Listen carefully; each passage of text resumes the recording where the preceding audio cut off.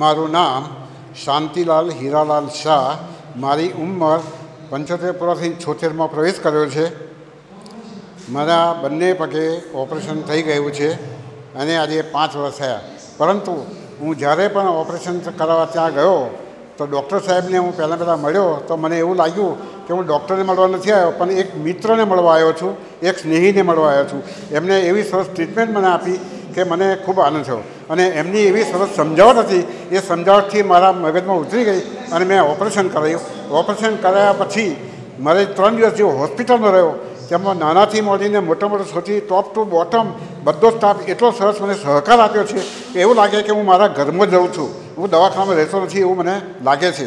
અને એકદમ સરસ. અને અત્યારે પણ જ્યારે હું દવાખાનામાં દાખલ થઉં તો એક સ્ટાફ દાદા કહીને મને બોલાવે છે. મારું નામ તો કોઈ જાણતા જ નથી, પણ દાદા કહીને મને બોલાવે છે અને એટલો સરસ સહકાર આપે છે બંને ડૉક્ટર અને બધો સ્ટાફ, ટોપ ટુ બોટમ બધા જ. પછી ફિઝિયોથેરાપીવાળા આવી જાય, ડૉક્ટર આવી જાય, બધા ડૉક્ટર પણ એટલો સરસ ટ્રીટમેન્ટ આપે આપણને કે આપણે એક નવા નવડાવનાર માણસ આવે ને એ પણ આપણી જોડે સારામાં સારી રીતે વાત કરે અને એટલું સરસ વાત કરે કે આપણને એમ લાગે કે આપણે પોતાના ઘરમાં ખાવાનું બી એટલું સરસ મળે છે આપણને કે બહારનું ખાવાનું આપણે ઘરનું ખાવાનું ભૂલી જઈએ એવું આપણને સરસ ખાવાનું મળે છે.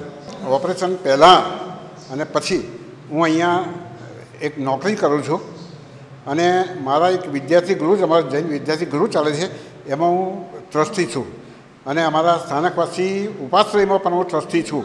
ત્યાં પણ હું બધા એવા સરસ કામ કરું છું કે મને, અને આ ઘૂંટણના ઓપરેશન પછી તો મને એવું સરસ લાગે છે કે મને મારું બીજું બચપન જ આવી ગયું છે. મને ઘર પણ દેખાતું જ નથી. હું અત્યારે રિયલ એસ્ટેટનો બિઝનેસ પણ કરું છું અને લોકોના 51 પગથિયાં ચડી જાઉં છું, પણ મને કોઈ તકલીફ થતી નથી.